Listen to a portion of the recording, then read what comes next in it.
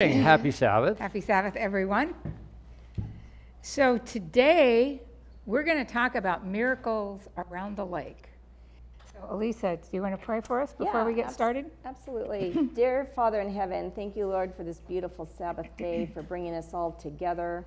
I ask for your Holy Spirit, Lord, please, to descend upon us and your presence to be in the room as we open up these words about Jesus and from Jesus. Lord, these are important stories, and they certainly still have a meaning for us today. So I pray that as we open your word, you will enlighten our hearts and minds and help us to apply these things, Lord, as you would, your will is in our life. In Jesus' name, amen. Amen. So we know that Jesus spent quite a bit of time actually around the Sea of Galilee. Our memory verse today is, however, Jesus did not permit him, but said, turn to him, go home to your friends, and tell them what great things the Lord has done for you, and how he had compassion for you. Isn't that all of our mission? Is to go and tell our friends The world. and everyone what great things the Lord has done in our lives? So this is applicable not just to those around the Sea of Galilee, but also to us today. Letters and Manuscripts, volume 18, 1903, says, the Sea of Galilee was the scene of much of Christ's ministry. On the eastern side of the shore rises to a great height. The surrounding country was a lonely region. There were desolate hills and barren rocks where there were neither cultivated land nor homes. But to the place Jesus came that he might be alone and commune with his heavenly Father. So Christ would go around to this desolate area where he could just have privacy. And I'm sure that was there. It wasn't just about communing with his Father, but it was getting away from people to be able to commune with his Father, because people just did not leave him alone once they realized he had the ability to heal. So what do we know about the Sea of Galilee? Has anybody been to the Sea of Galilee?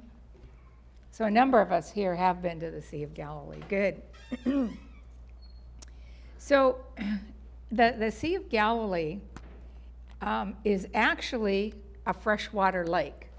It's not a salt sea. However, the Dead Sea, which is not too far from the Sea of Galilee, is a salt sea. So we know that it's freshwater. It also went by some different names. It went by Lake Tiberias, and Kinneret. And you'll actually see those names used in different places in the Old Testament. When Joshua was talking about the areas yet to conquer, they talk about this area around the Dead Sea. And so it's approximately 13 miles or 21 kilometers long, 8 miles or 13 miles wide. It is the largest body of water in the area and was the center of life for the people of Palestine, of nearby Palestine. Its location is in a depression with mountains rising on both the east and the west that is conducive to storms descending quickly on the lake.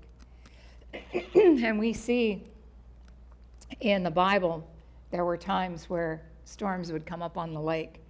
And we know that there was at least one occasion where Christ quieted the storm. It sits at 686 feet below sea level. It's the lowest freshwater lake. The only, the only other is, I think, in Salt Lake in Utah, I think, is a lower one. It drains southward into the Jordan River, flows down the valley for 65 miles, emptying into the Dead Sea, which sits 1,400 feet below sea level and is the lowest point in the world. The Dead Sea, when I was there, was kind of a special place, I thought. It was quiet. It was away from a lot of crowds. We stayed in a little kibbutz there right on the lake, which was really nice. And you could go down to the lake and just sit there and imagine what Christ did while he was there. And as we went around the lake, we would see different areas of the lake where, like the pigs went into the lake, and different Bible stories happened. So it's really quite a pleasant place to visit. I think I liked it the best when I was there, really, that area. So in today's lesson, we're going to look. Mark 4 ends with Jesus and his disciples traveling across the Sea of Galilee. A storm arises. Jesus calms, speaking to the waves. Then we get into Mark 6. It ends with similar scene. But this time, Jesus is walking on the water toward his disciples in the boat. In between the scenes on the water are numerous miracles of Jesus that were done in his disciples' first missionary activity. So we're going to get into that's going to be the subject of this week's story. The overarching characteristics of these dramatic stories is to let the reader see who Jesus is. He is one who is able to calm the storm, cast out demons, heal a woman who simply touches his clothes, raises the dead, preaches in his hometown, sends out his disciples on a preaching mission, feeds with loaves and fishes, walks on the water. So he does quite a bit here. Incredible displays of power are drawing the disciples closer and closer to an everlasting God. Ellen White says in Steps to Christ, Christ was to identify himself with the interests and needs of humanity. He who was one with God has linked himself with the children of men by ties that are never broken. Jesus is not ashamed to call them brethren. He is our sacrifice, our advocate, our brother, bearing our human form before the Father's throne. And through eternal ages, one with the race, he has redeemed the Son of Man. And all this that man might be uplifted from the ruin, and degradation of sin, that he might reflect the love of God and share the joy of holiness. Such love is without parallel. Children of the heavenly King, precious promise, theme of profound mediation, the matchless love of God for a world that did not love him.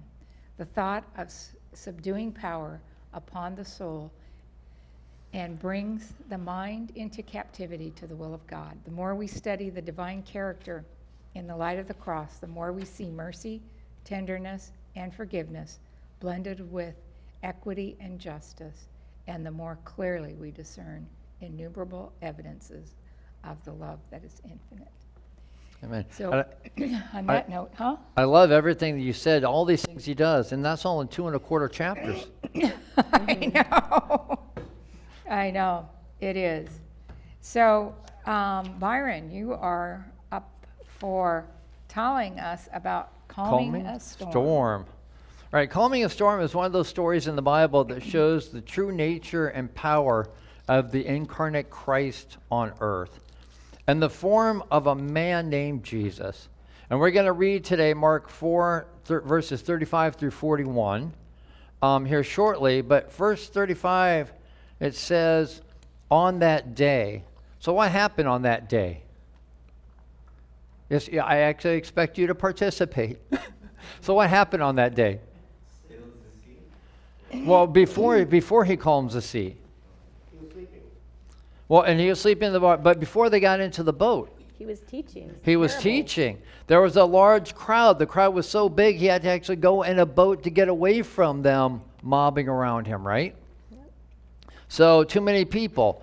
They told the parable of the sower and the soils, and the parable of the seed and the mustard seed, etc. So he's had an action-packed day, right? Thus far. So he gets in the boat after that busy day.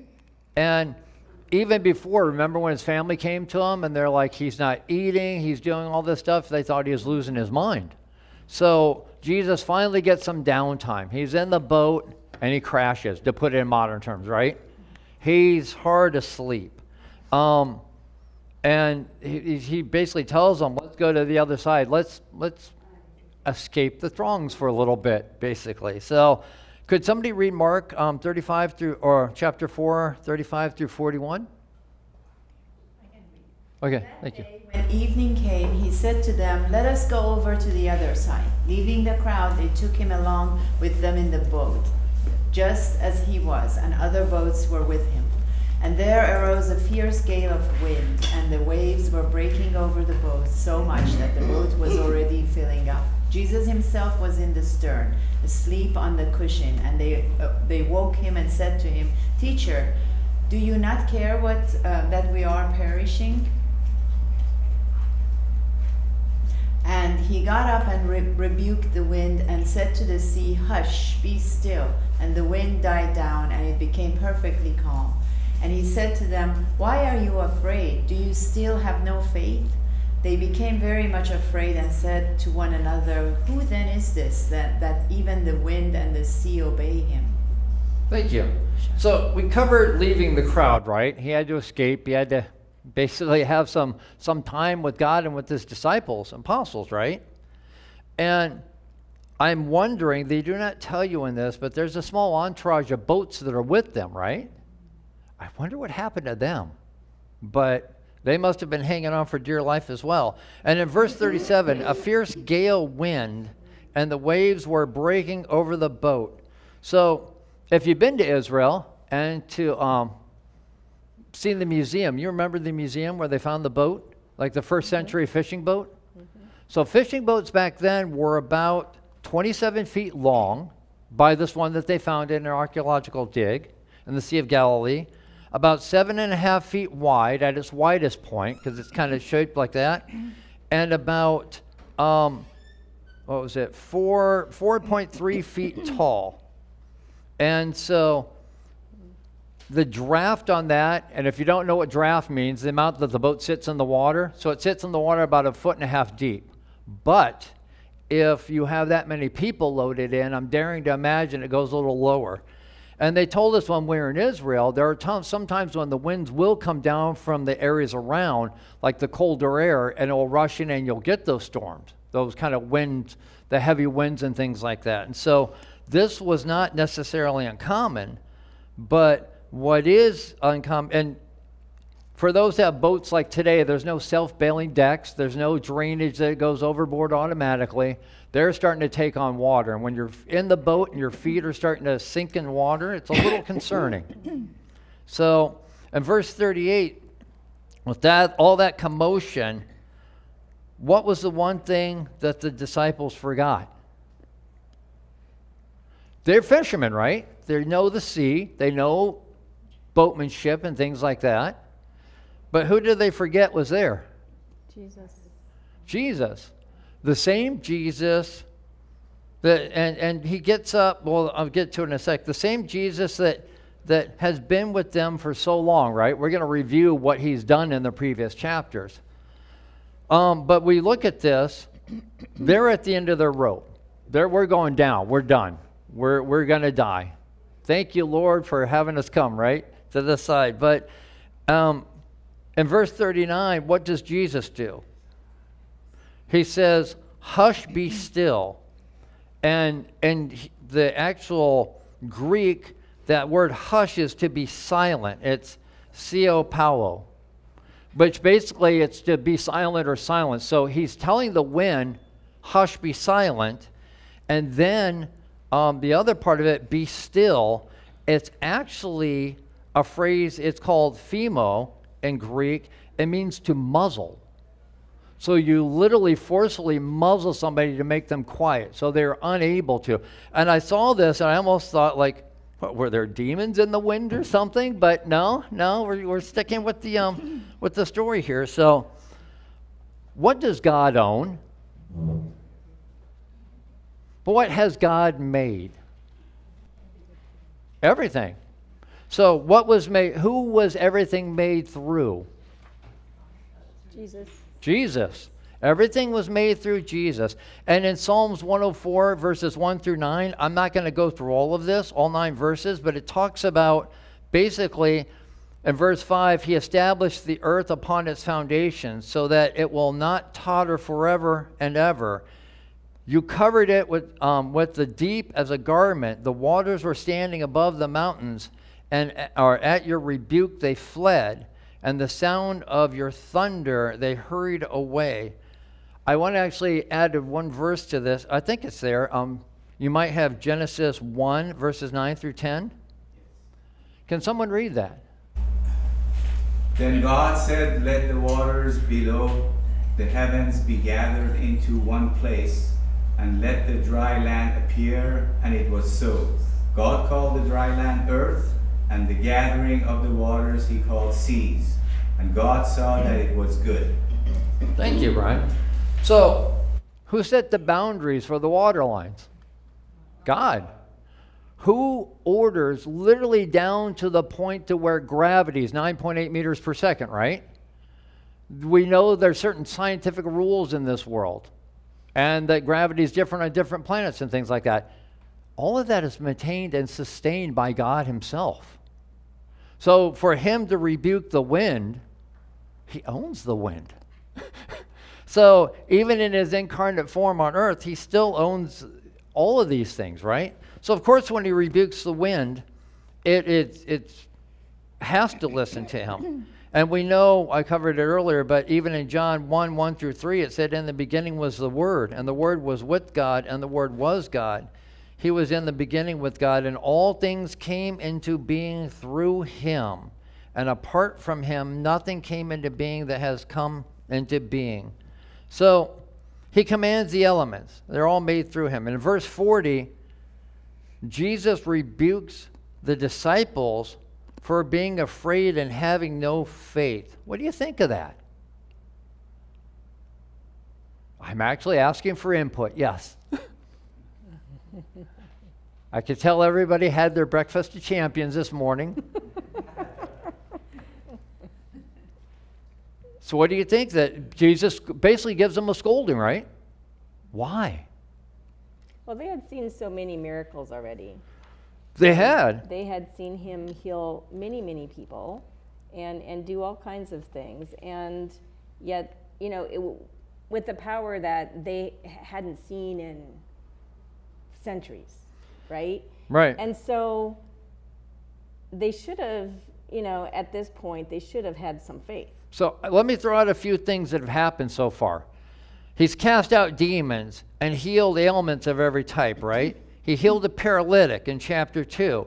Jesus forgives his sins and intentionally does that so that they know he has the power of God to forgive sins. He's Lord of the Sabbath, right? When they're picking the heads of grain. He's commanding the elements, might not be quite on that level, but who did they have with them? Jesus. Who do we have with us? Yes.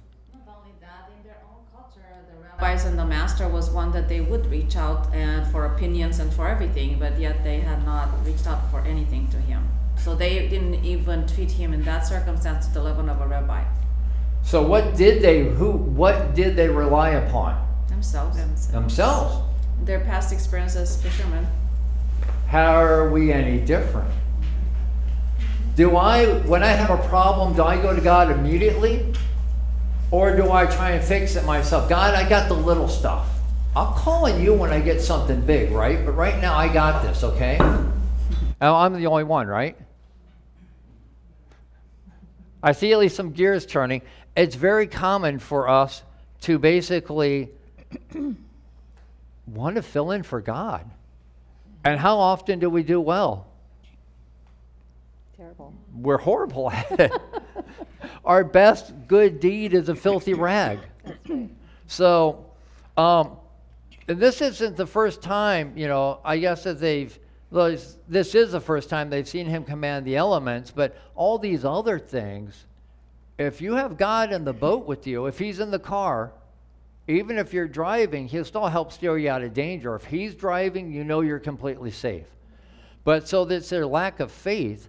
And actually, I want to read Ellen White. You don't have this one, Brian, but I want to read Ellen White, Desire of Ages, page 334 through 336. Absorbed in their efforts to save themselves, the disciples had forgotten that Jesus was on board.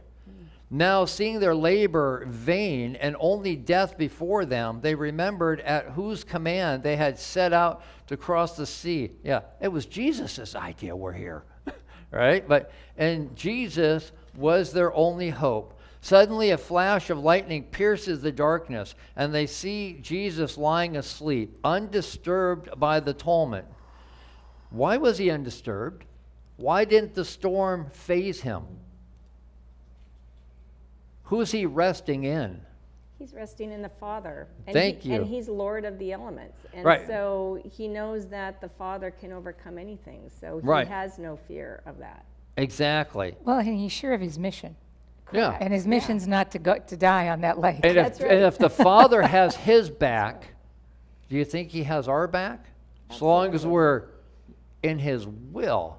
And there are times when we get in trouble, we need saving ourselves.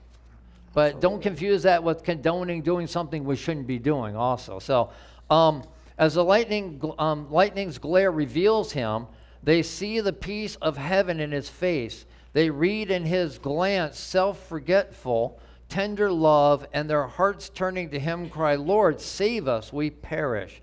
Never did a soul utter that cry unheeded. As the disciples grasped their oars to make a last effort, Jesus rises, stands in the midst of his disciples, whilst the tempest rages. He lifts his hand, so often employed in deeds of mercy, and says to the angry sea, Peace, be still. As Jesus rested by faith in the Father's care, so we are to rest in the care of our Savior. So remember who has your back, but also remember you have to invite him in and have him as part of your life. Okay. Elisa, Yes. can you hear above a shout?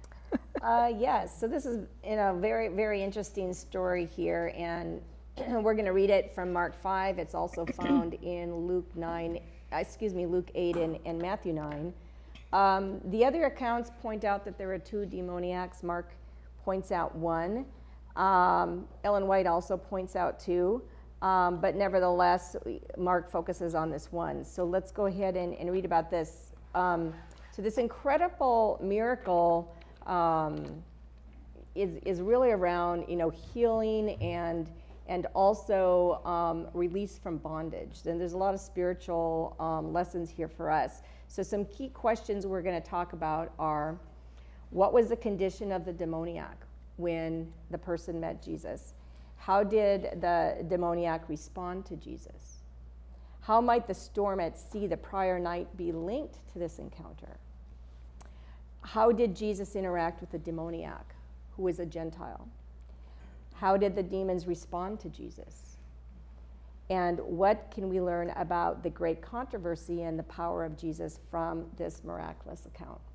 All right, so we're going to start by reading Mark 5, 1 to 20. Does someone want to be bold and read that through? I'll read. Then they came to the other side of the sea, to the country of the Gadarenes. And when he had come out of the boat, immediately there met him out of the tombs a man with an unclean spirit, who had his dwelling among the tombs, and no one could bind him, not even with chains, because he had often been bound with shackles and chains, and the chains had been pulled apart by him, and the shackles broken in pieces, neither could anyone tame him. And always, night and day, he was in the mountains and in the tombs, crying out and cutting himself with stones. When he saw Jesus from afar, he ran and worshipped him. And he cried out with a loud voice and said, What have I to do with you, Jesus, Son of the Most High God? I implore you by God that you do not torment me. For he said to him, Come out of the man, unclean spirit. Then he asked him, What is your name? And he answered, saying, My name is Legion, for we are many. Also, he begged him earnestly that he would not send them out of the country. Now a large herd of swine was feeding there near the mountains. So all the demons begged him, saying, Send us to the swine, that we may enter them. And at once Jesus gave them permission. Then the unclean spirits went out and entered the swine. There were about 2,000. And the herd ran violently down the steep place into the sea and drowned in the sea. So those who fed the swine fled, and they told it in the city and in the country, and they went out to see what it was that had happened.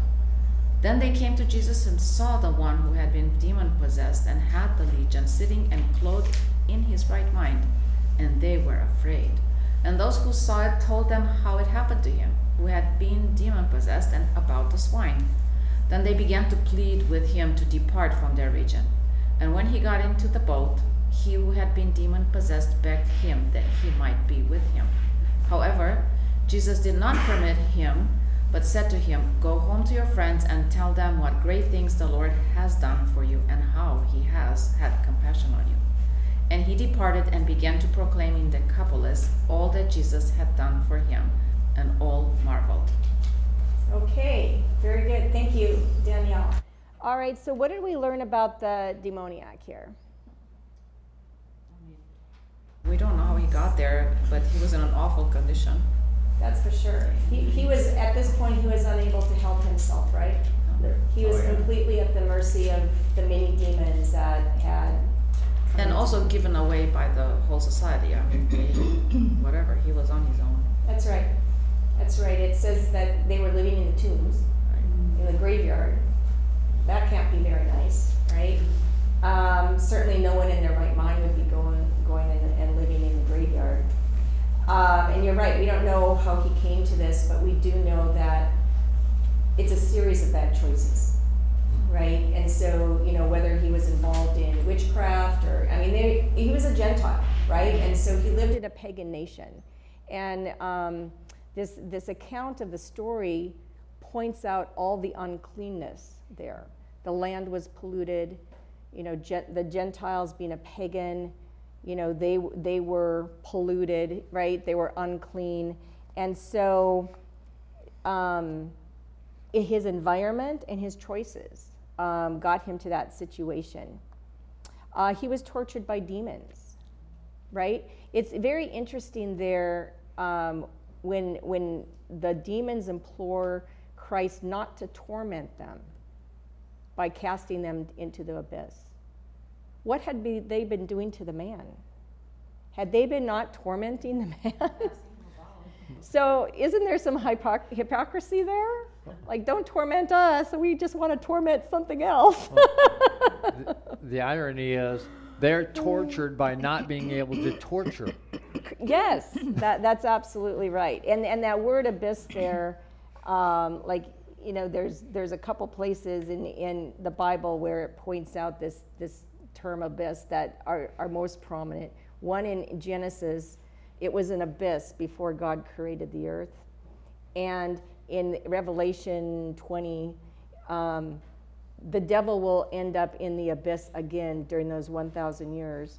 And so it's a place where you cannot torment or anything is there, and they're just left to themselves. So that's absolutely right. So we also know from the story that no humans could help him, right? They had tried to restrain this man many times. Through the strength of the demons, he broke through the chains and the shackles and things, and he still carried those things on his body, but they no longer restrained him. So he had this unhuman strength. Do you think that promoted fear?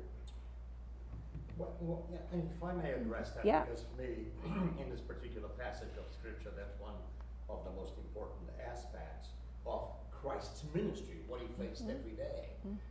First and foremost, is a legion. What is a legion? A legion is probably a Roman unit consisting of about 6,000 men. Yes. So this was the most powerful demonic force that Jesus encountered. Yeah. We're not talking about a simple, coincidental, encounter with the devil. That's right. This was important. And so from my particular perspective, we are dealing with a devil intent in destroying Christ and Christ's ministry. Never mind this individual That's right. who carried them all along, or the pigs who eventually suffered the result of these demons. Yeah. No, you're absolutely right. But yet, in the dire situation of this man, there was a recognition that perhaps this was someone who could help him. That's exactly, and that's why he was there. And so there's some spark, Yeah. some spark there left of hope. And so the story in there tells us that he worships him. The word there says he bows down to him, but the translation is to worship Christ. But when he opened his mouth, what came out? Demonic rhetoric. It was, yeah. So he couldn't even speak for himself, right? But yet I can imagine that Christ perceived the begging in that man, right? And so, and you mentioned how many, that there were many, and they don't want to just go out into the abyss. They want to torment something, so they ask for permission. They recognize Jesus as having power over them. They could do nothing on their own, and so they asked for permission to go into the pigs, right? And Christ allowed that, yeah. So just to give you a sense a little bit of the uncleanness there that comes from the Moses law. So the land where the man lived was ceremonially defiled. In Numbers 19, 11, and 16, we read, "He who touches a dead body of anyone shall be unclean 7 days. Whoever in the open field touches one who is slain by a sword, or who has died, or a bone of a man, or a grave, shall be unclean 7 days." So these men living in the graveyard, were unclean. And then also because they had active bleeding, that was unclean. You can read about that in in Leviticus 15. And then pigs are unclean, right? Leviticus 11:7 says, "And the swine, though it divides a hoof, having cloven hooves, yet does not chew the cud, is unclean for you." So there was uncleanness all over.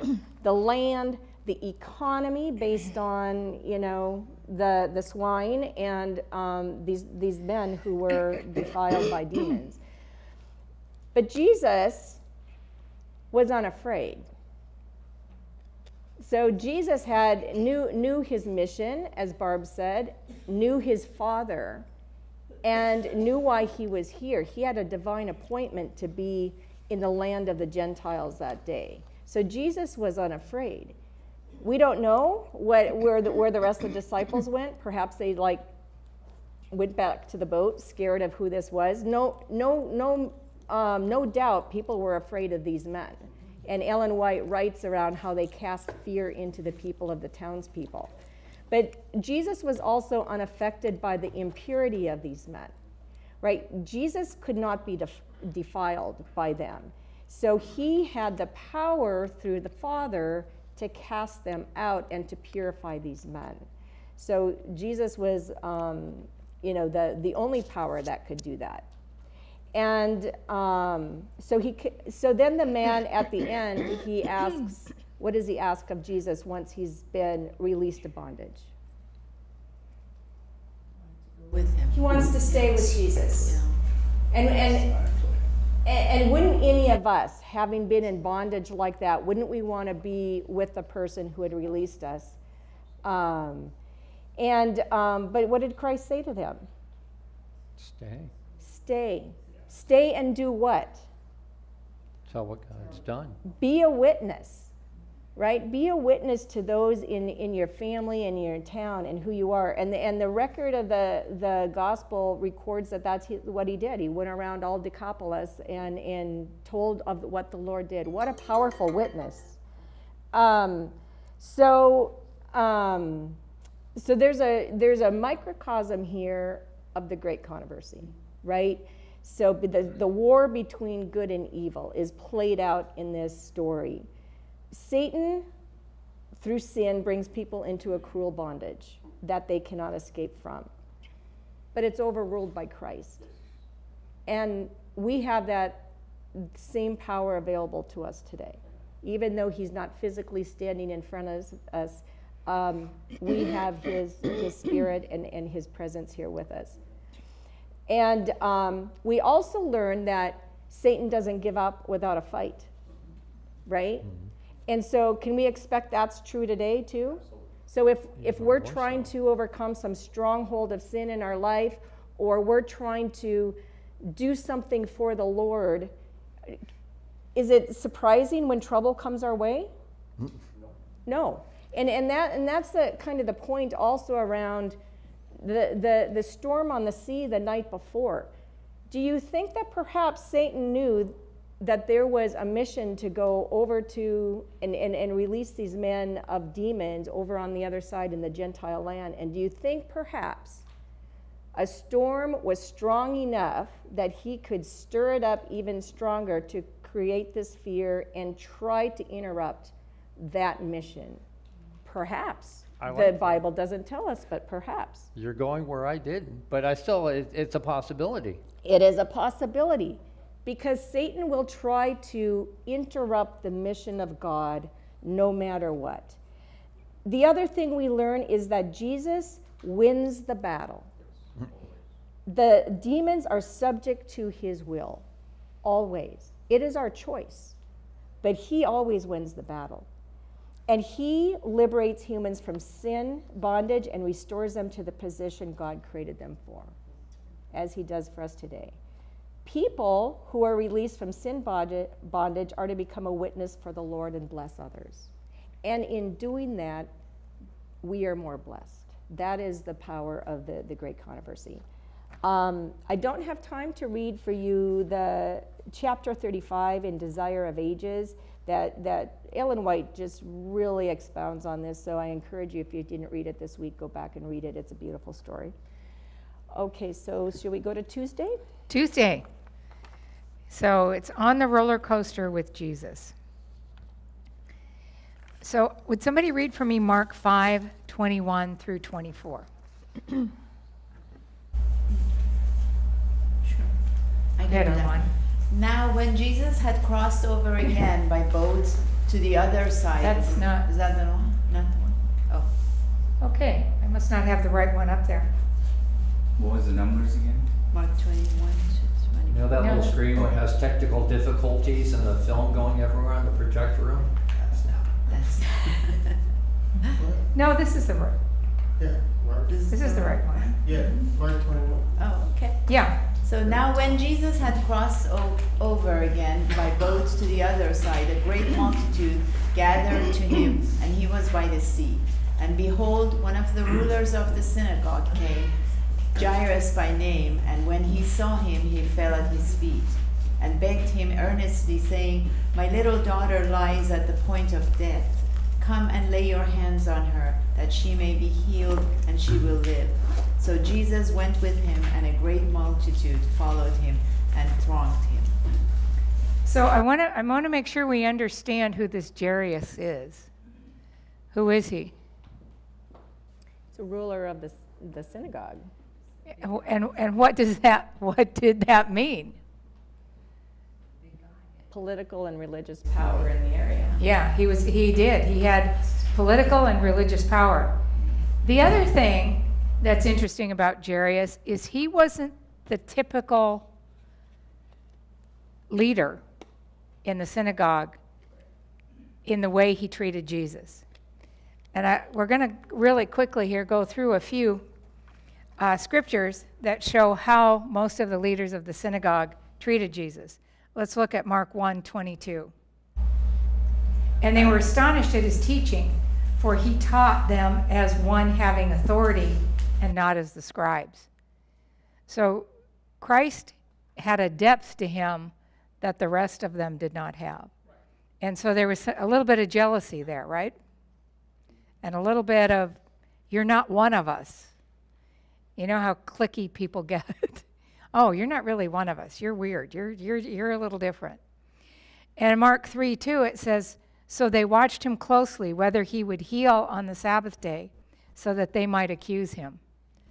So most of them were trying to figure out a way to show he was doing something wrong. They were trying to disprove his ministry. Mark 3:6, then the Pharisees went out and immediately plotted with the Herodians against him that they might destroy him. So their goal was to get rid of him. He was a thorn in their side. Barbara, and it makes sense. He was the Word. Mm-hmm. He wasn't just reading it. He wasn't just speaking it. He was it. Yeah. And when you're in the midst of him being hit, that hit becomes a huge challenge to your journey, to your conscience, and to who you are. And that's really the reaction. Christ is it. Yeah. And in the midst of my journey, I'm either with him or I'm not with him. Yeah. So, and then Luke 13:14 says, but the ruler of the synagogue answered with indignation because Jesus had healed on the Sabbath. And he said to the crowd, there are 6 days men ought to work. Therefore, come and be healed on them and not on the Sabbath. And so we see that they were constantly attacks against Jesus. So it's very unusual that this man Jairus would come to him and on bended knee, literally, and begging. He fell at his feet. So he's literally on the ground begging Jesus to come and heal his daughter. Literally, his desperation to save his daughter broke his pride. Yeah. For sure. Yeah, it did. So let's keep going. Armand, you're doing a great job. You want to keep going here? Mark 25. Now a certain woman had a flow of blood for 12 years and had suffered many things from many physicians. She had spent all that she had and was no better, but rather grew worse. When she heard about Jesus, she came behind him in the crowd and touched his garment. For she said, if only I may touch his clothes, I shall be made well. Immediately the fountain of her blood was dried up, and she felt in her body that she was healed of the affliction. And Jesus immediately, knowing in himself that power had gone out of him, turned around in the crowd and said, who touched my clothes?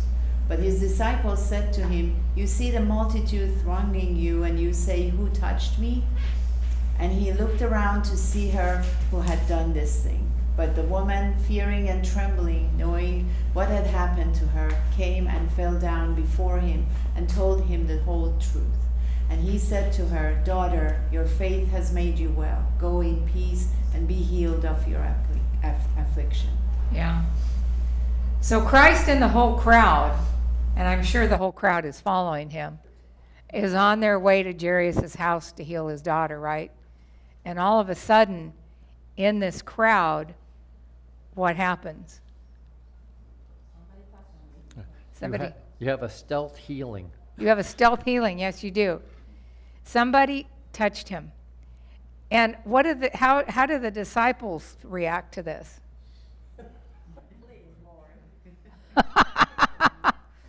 What do you mean somebody touched you? You're in a crowd of people. Of course you're going to get touched. Seriously, Jesus? I know. Seriously. Barbara, this is a great illustration of God's power. From this particular perspective, the reversal. Yeah. We were just talking about how these Pharisees reacted to Jesus. And here's the reversal. Yeah. How does Jesus sense our need in a crowd? How can Jesus really be responsive to my need in the midst of billions of people around? How can he be? Yeah. See, this shows an incredible and genuine Christ who is so available right now for me and for my need. It's just incredible. Yeah. But let's talk about, I want to take a minute to talk about this woman who touched Jesus. Because when she was in this crowd, she was, first of all, she was pretty timid, huh? It was like, oh, I don't want to interrupt him. I can see my mother doing that. Oh, I can't bother him. He's far too busy. You know, he's on a mission. I can't interrupt him. But yet, what had her life been like? If she had this issue of blood for 12 years, what was her life like? Yeah. It's not quite leper status, but it's not far from it. Yeah. So she had been ostracized by everyone. She probably wasn't even within the household. She was probably In the shack out back. Yeah, in the shack out back. Plus, if you've been bleeding for 12 years, how miserable must you feel? She was anemic, weak. Yeah, she just felt miserable. But what did she have when she saw Christ? Faith and hope. Mm-hmm. Yeah. She knew he could heal her. She had faith that she could be healed. So what did she do? She just went up and just touched him. And Christ was really reacted to it. It probably surprised him a little. Well, probably not surprised him, but to everyone else, the way he reacted, who touched me? Because Clothes. That's too. exactly. Yeah. She didn't even touch Sherry's him. right. yeah, You're right, you're dead on. Yeah. It was the clothes, and he felt it. yeah, Yeah, which is amazing. yeah. I'm sure he knew she was there, Yes. but the way it happened, it was kind of surprising to everyone around him. And so, and it's interesting, and I don't have time to get into it, but if you have a chance to read Ministry of Healing, it's beautiful the way it talks about what this woman had done and how sympathetic, how much Christ loved her and just felt her pain.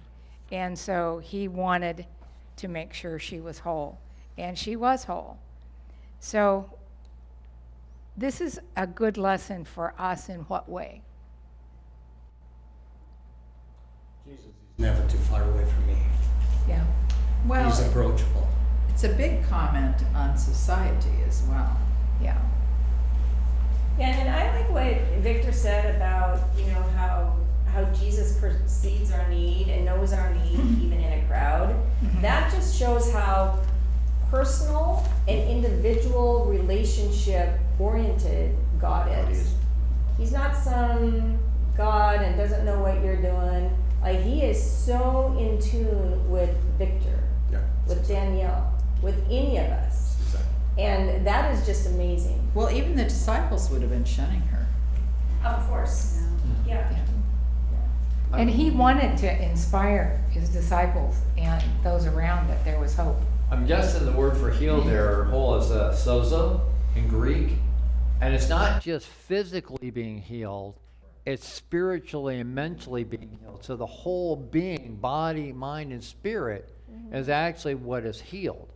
So Christ is not only healing her with that hope of her physical ailment, he's bringing her spiritually and mentally to a place she's been lacking.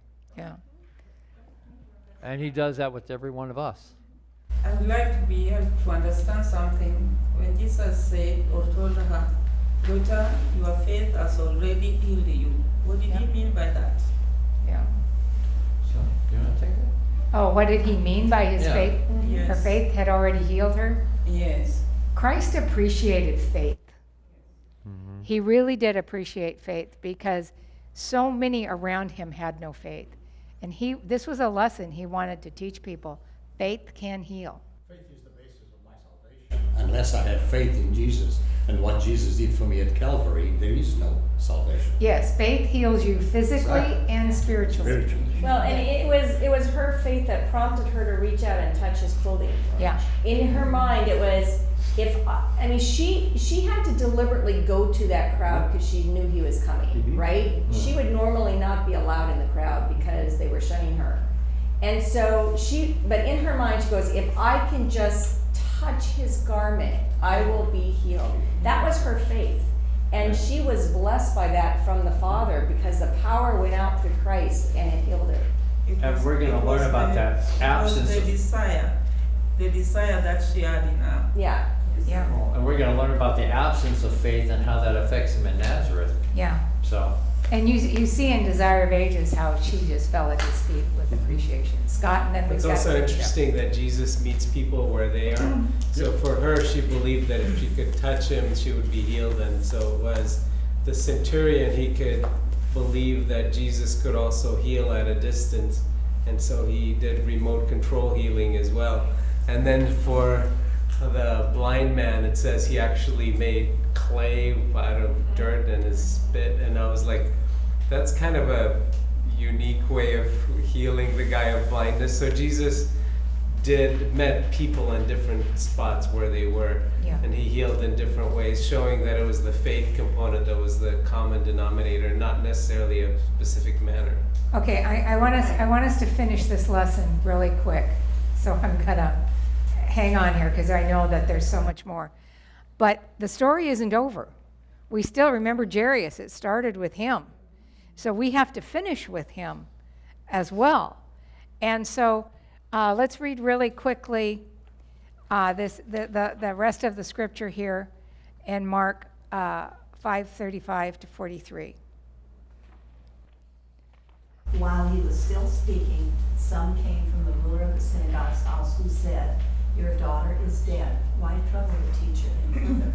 As soon as Jesus heard the word that was spoken, he said to the ruler of the synagogue, "Do not be afraid, only believe." And he permitted no one to follow him except Peter, James, and John, the brother of James. Then he came to the house of the ruler of the synagogue and saw a tumult and those who wept and wailed loudly. When he came in, he said to them, "Why make this commotion and weep? The child is not dead, but sleeping." And they ridiculed him. When he had put them all outside, he took the father and the mother of the child and those who were with him and entered where the child was lying. Then he took the child by the hand and said to her, "Talitha cumi," which is translated, "Little girl, I say to you, arise." Immediately the girl arose and walked, for she was 12 years of age, and they were overcome with great amazement. But he commanded them strictly that no one should know it, and said that something should be given her to eat. So both requests were honored, weren't they? The woman who touched his garment and Jairus. But just as we move on, I want you to just think about the roller coaster of emotions that Jairus must have gone through.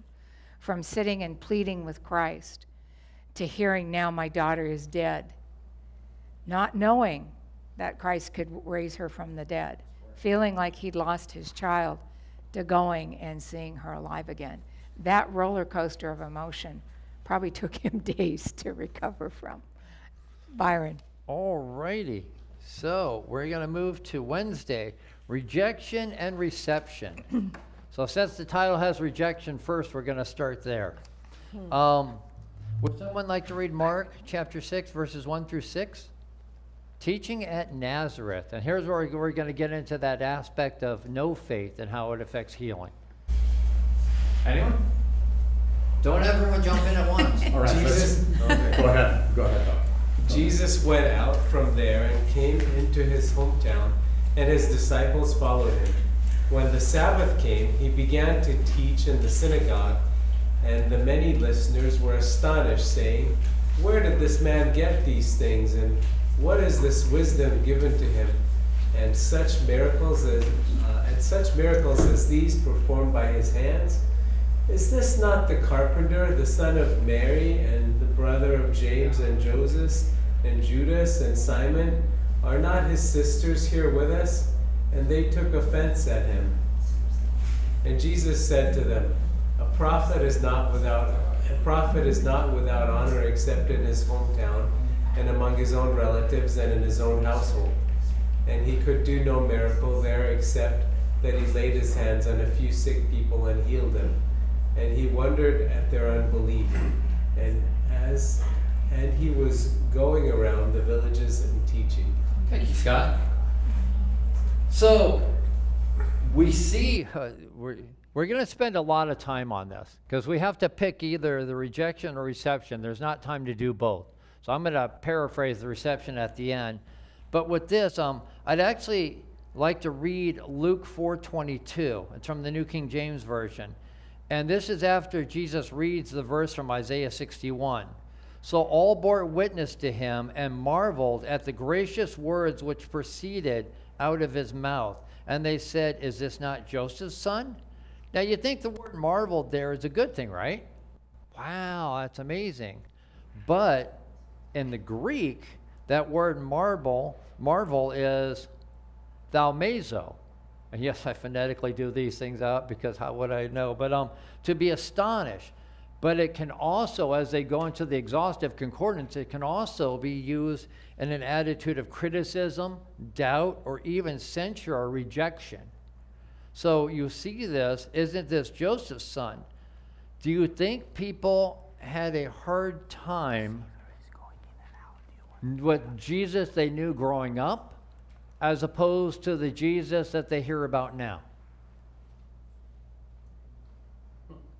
Oh boy. So because they all, I think, had the idea that the Messiah would come from this royal line, and that he was going to come and be announced with some pomp, and then he was going to, lead the people of Israel to a glorious war to defeat the Romans and so on and so forth. So he was not meeting their expectations. have you ever, and this is maybe not the best analogy, but have you ever known somebody like you grew up with and they left wherever you grew up and et cetera, and then they came back and they're like, oh, you think you're something. I remember you when you were in diapers or something like that, right? Or when you were this punk kid and all that. Do you think there was maybe a little bit of that? How did he become this when I knew him as this? After all, Joseph claimed to be dad, and Mary claimed to be mom. Right. Joseph and dad were just like human beings. Well, and Joseph, why would he be any different? Claimed to be, right, but even later they actually questioned his parentage, at least on his father's side. Well, it hadn't gotten around how he had been in the synagogue teaching when he was a young child either. Right. Well, and then I want to actually read something from Luke, chapter 4, verse 25 through 27. But I say to you in truth, there were many widows in Israel in the days of Elijah. And he's saying this to them at the synagogue, right? When the sky was shut for 3 years and 6 months, when the great famine came over all the land. And yet Elijah was sent to none of them, but only to Zarephath and the land of Sidon, to a woman who was a widow. And there were many lepers in Israel at the time of Elisha the prophet, and none of them was cleansed, but only Naaman the Syrian. So, how do you think they responded to that?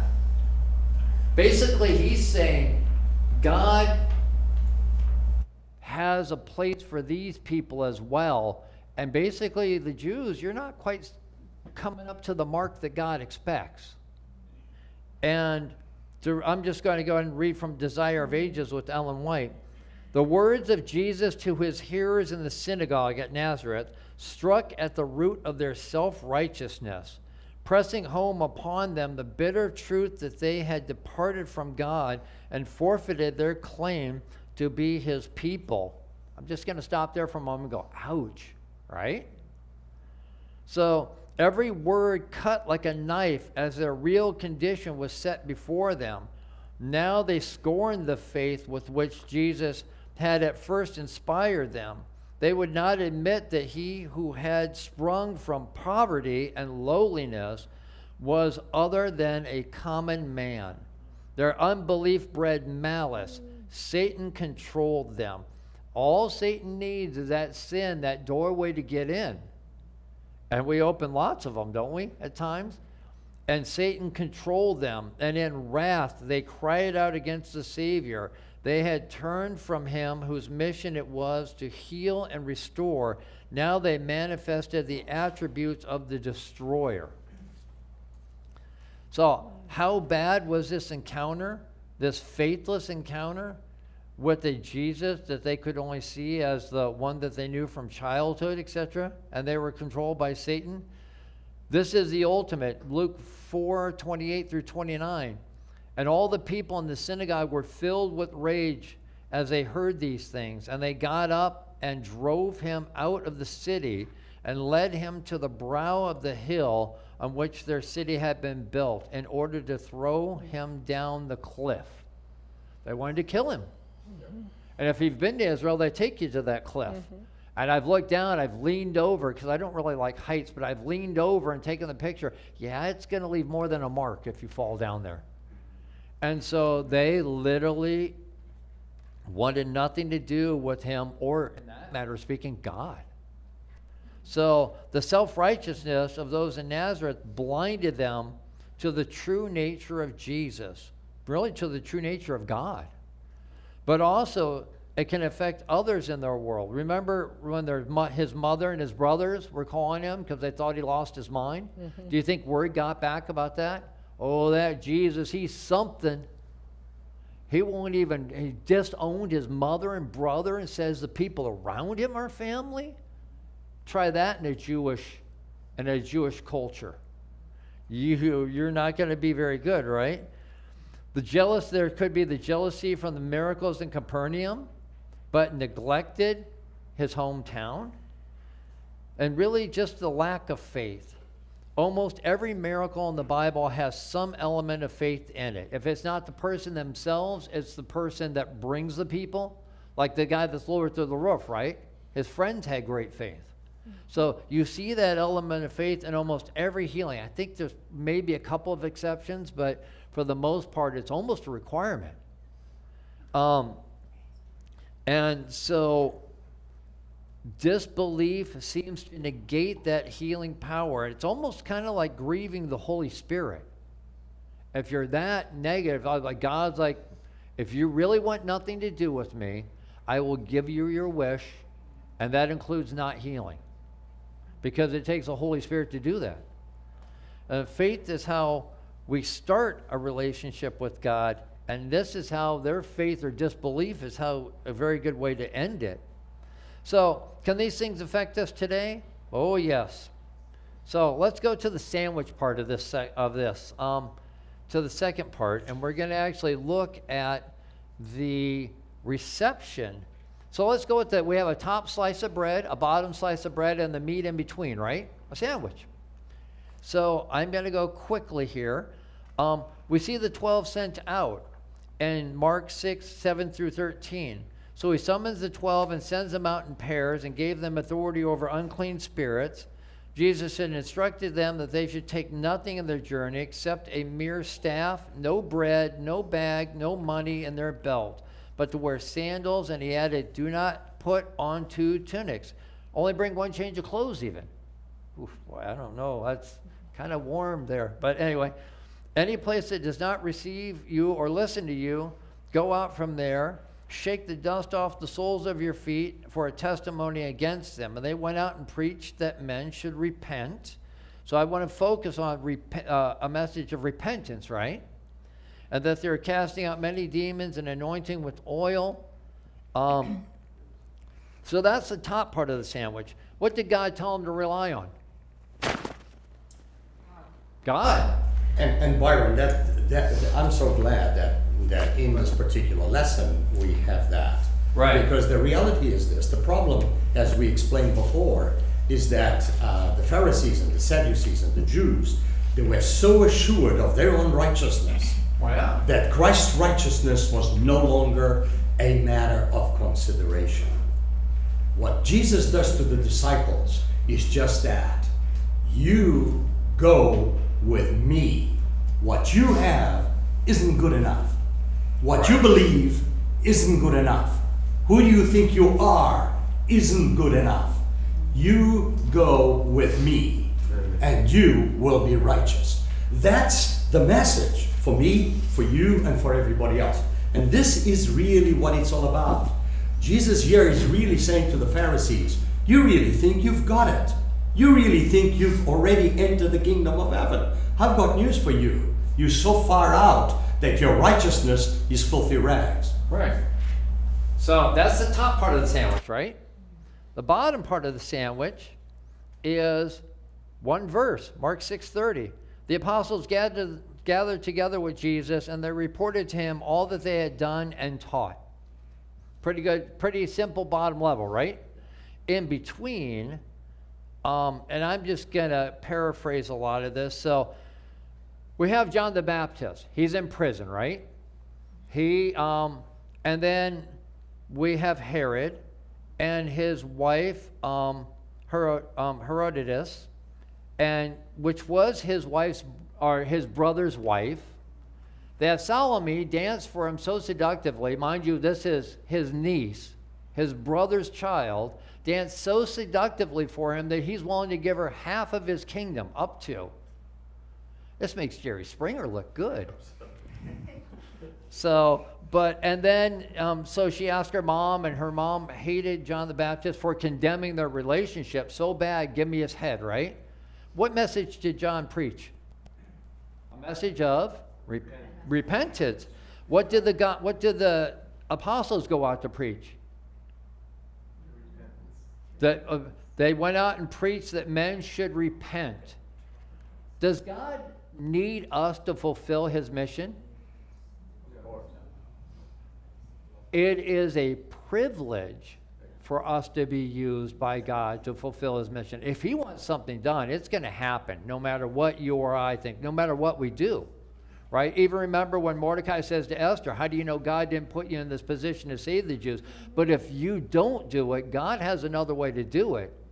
This is your choice. But so we see one ministry end with the beheading of John the Baptist, but we see a new ministry, an even better ministry that starts with the repentance, but then moves to the repentance and the Holy Spirit begin. And that is the sandwich. And on that note, I am so out of time, I'm going to move to Elisa. Okay, all right, so we're going to talk about a different kind of Messiah. Scott gave a really good account of the prevailing attitude of the time was that the Messiah was going to come as a political and religious leaders and free them from the Romans and reestablish Israel as a prominent nation on earth. But from the accounts that we're going to read about Jesus feeding the multitude and calming the sea here in Mark 6, how is Jesus really different than the prevailing attitude? He's a different kind of Messiah than they were expecting. So we're going to ask that question as we go through it. Let's start by reading the first part, which is verses 34 to 44. And if I could have a reader, please. And Jesus, when he came out, saw a great multitude and was moved with compassion for them, because they were like sheep not having a shepherd. So he began to teach them many things. When the day was now far spent, his disciples came to him and said, "This is a deserted place, and already the hour is late. Send them away, that they may go into the surrounding country and villages and buy themselves bread, for they have nothing to eat."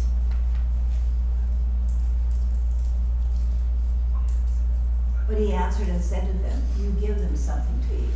And they said to him, "Shall we go and buy 200 denarii worth of bread and give them something to eat?" But he said to them, "How many loaves do you have? Go and see." And when they found out, they said, 5 and 2 fish. Then he commanded them to make them all sit down in groups on the green grass. So they sat down in ranks, in hundreds and in 50s.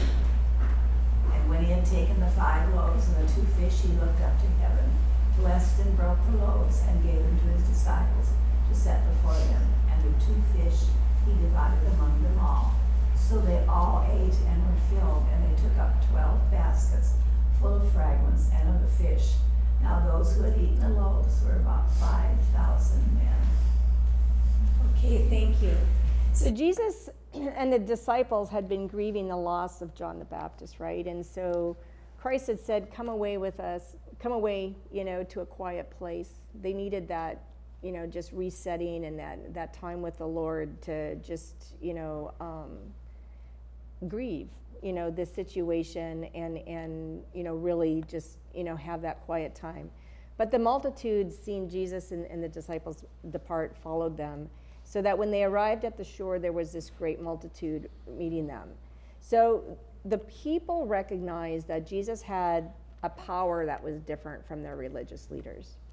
Not only does the Bible tell us that he spoke with authority that was different than the leaders, but he did all these miracles, and he just had a different power that they recognized.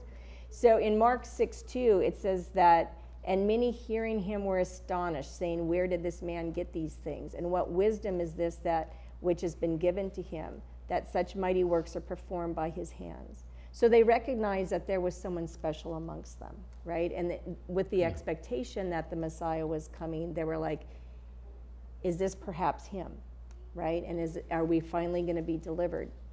So what was Jesus' response to the multitude when he saw them? Again, he's tired. He had a long day of teaching. They heard this terrible news. They're grieving. How would you respond? I had enough. I want to go home. Yeah, probably. So Jesus, it says, he had compassion on them. And he saw that they were like sheep without a shepherd. Is Christ not the shepherd that came to save the lost sheep? So his ministry and his mission prevailed over his own physical and mental and spiritual need he had at the moment. And so that shepherd without a sheep is the same phraseology used in Old Testament. I'll give you one example. Numbers 27:16-17 said, Moses, asking the Lord to give Israel a leader to replace him, said, let the Lord, the God of the spirits of all flesh, set a man over the congregation, who may go out before them and go in before them, who may lead out and bring them in, that the congregation of the Lord may not be like sheep without a shepherd. Lisa, Jesus was teaching his disciples probably one of the most incredible subjects on evangelism. Evangelism is not only about the soul. Evangelism must be also about the social environment. By providing food, bread, and food, he brought them into his own. Yes. That's evangelism. You teach the word and you bring the people together. Yeah. And in an environment of fellowship, you open up the heart. That is essential. This was a very important function of Jesus. Yeah. And he taught the disciples a great deal. If you are going to just stand on a soapbox and read the Bible, you are not fulfilling it. That's right. That's right. Bottom line. I like what you're saying about evangelism. I mean, it requires sacrifice. Yes. Did the Lord not sacrifice what his physical and mental, perhaps, and spiritual needs were at the moment because he saw these people who had a greater need, and his mission was more important than his own need? And that's really what we're all called to do, right, in being the witness. But what was the problem that Jesus and the disciples encountered after teaching the multitude for probably hours? It was like Hunger, late in the day, and there was no food. What I find like really interesting is that the Bible records that there were about 5,000 men. Well, that means there's probably about 15 to 20,000 people there, right? Because there were women and children and whatever. So it's not just 5,000, it's like a really big multitude. So only 2 loaves and 5 fishes, or 2 fish and 5, whatever it is, 5 loaves, right? 2 5 fishes. loaves, 2 fishes, thank you. Amongst all those people, like, why were the people not prepared? Like, seriously. But nevertheless, that was the situation. So the disciples, though, how did they respond to this need? They panicked. Send them away. Like, there's nothing we can do. That's not my problem. It's not my problem. Exactly. Exactly. So they were looking at it from very human terms. And again, you know, Byron kind of went through all the different things we've read in the book of Mark so far that Jesus did, and all these, you know, miracles and casting out demons and teaching people and all these things, forgiving sins, and yet they still did not perceive that the one that was with them could do something about this need. They're a little dull. Well, let's not be so harsh on them. But yes, they were. So Jesus, again, he has faith in the Father. He prays and blesses the food. He asks them to go get what was available. He blesses it, and it just multiplies, right? Well, all these people had no way to wash up before they ate either, and that was a big deal. Well, it was society. in the Jewish economy for sure. Yeah. Well, that wasn't that Nearby. uncommon. You could Yeah. air wash. Yeah. So, but what was interesting is that the account records that there were 12 baskets left over. So there's a spiritual significance there. Who is the bread of heaven? Christ is. John 6:32 and 33 says, "Most assuredly, I say to you, Moses did not give you the bread from heaven, but my Father gives you the true bread of heaven. For the bread of God is he who comes down from heaven and gives life to the world." So Christ is the bread of heaven that feeds the world. There's 12 baskets left. There were 12 apostles. And those 12 apostles, through their work in that first century, have they not fed the world? Absolutely. Absolutely. So there is a spiritual significance to that. What do we learn about the multitude in this account? We talked about the number. It was probably much greater than the 5,000. Nobody brought... One more application of what you're saying. So after the bread was taken away, there were 12 baskets. So after Jesus was taken away, there were 12 disciples left. That's right. That's right. Okay, so we had talked about nobody brought their own provisions. So they came empty. They came empty-handed. They were sheep without a shepherd. They were lost. Christ fed them by a miracle. He fed them physically. He fed them spiritually. He filled them up. They left full. Lisa, they came as they were. Exactly. You and I have nothing to offer God. That's right. Nothing. That's right. And so we come empty-handed. Yeah. We can only be filled through the Holy Spirit when we accept God's offer. That's right. That's the bottom line. That is the bottom line. Okay, so we are like really, really short on time today. We're not going to go through Jesus walks on the sea. I'll have you do that. I am going to quickly just point one thing out, because in that last part of the account of Jesus walking on the sea, the last verse says that because their hearts were hard, they did not perceive what Jesus had done. And Ellen White writes about that a little bit. She says, the disciples had not put off immediately from the land as Jesus had directed them. They waited for a time, hoping that he would come to them. But as they saw the darkness was fast gathering, they entered into a ship and went over the sea towards Capernaum. And they left Jesus with dissatisfied hearts. They were more impatient with him than ever before, since acknowledging him as their Lord. Did they want him to stand up and say, "I'm king and I'm now going to deliver you"? That's what was in their heart, as was a prevailing attitude. So they are so dissatisfied with him because they had 5,000 men. Could that not create some sort of political unrest?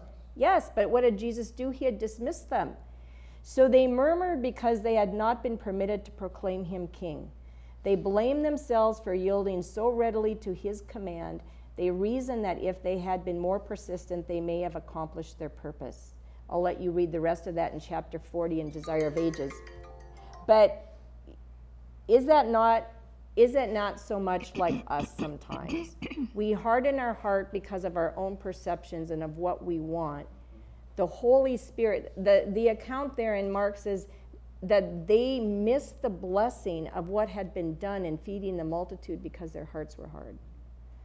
That's a powerful lesson for us today. I will pass it to Barb for closing thoughts. I'll just All say, right. and you pointed out, a lot of times we put God in a box. Lord, do what I want you to do. Yeah. And I don't really care about your agenda. I want you to care about my agenda. Yeah. And Yeah. God just shakes his head like, when are they going to learn? Yeah. Yeah. But thinking that's stated as in sort of a military type thing. Yeah. Because they weren't as concerned about how many souls were being saved. Because it doesn't say 20,000 souls. It says, so they were thinking, how can we create an army? So 5,000 was a pretty good number. I mean, Gideon had defeated the Midianites with 300. Yeah. And I think David, at the time when he was fleeing Saul, only had 600 men with him.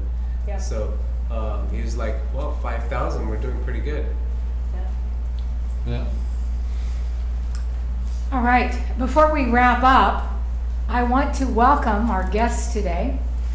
We have, gentlemen and lady, we have some guests here from the Philippines, some Indonesia, and you're pastors, right? Yes.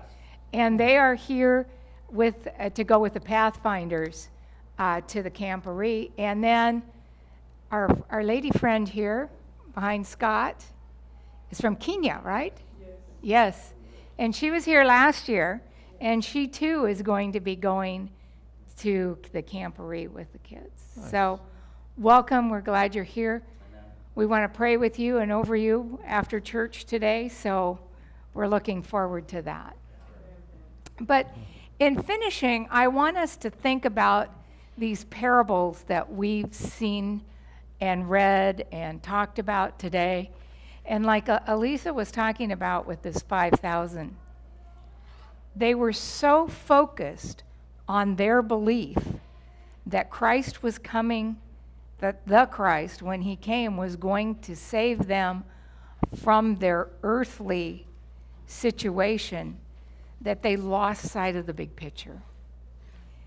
And sometimes in our own lives, in our daily battles and our daily fights, we too lose track of the big picture. We're worried about what's going on in our little church. We're worried about what's going on in the global church. We're worried about this person or that issue or whatever. And we're really missing, is what I'm doing today going to make a difference for eternity?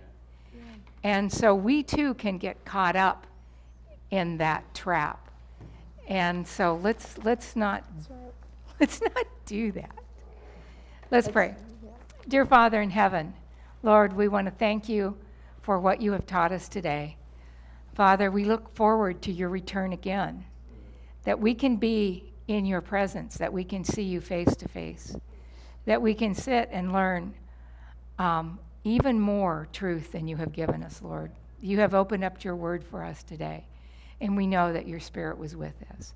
So, Lord, we pray that as we go on to church, that you will truly bless. It's going to be Children's Day today, Ministry Day. We have a beautiful sermon prepared, and we want to do a wonderful send-off for our kids who are going to Camporee and those who have come so far to travel with them. So, Lord, we thank you for blessing and what a beautiful Sabbath you've given us. In Jesus' precious name, amen. Amen. Happy Sabbath, everyone. Happy Sabbath. Offering plate. Don't forget an offering. Offering. Oh, Oh, offering plate is by the door. all right. Oh, yeah.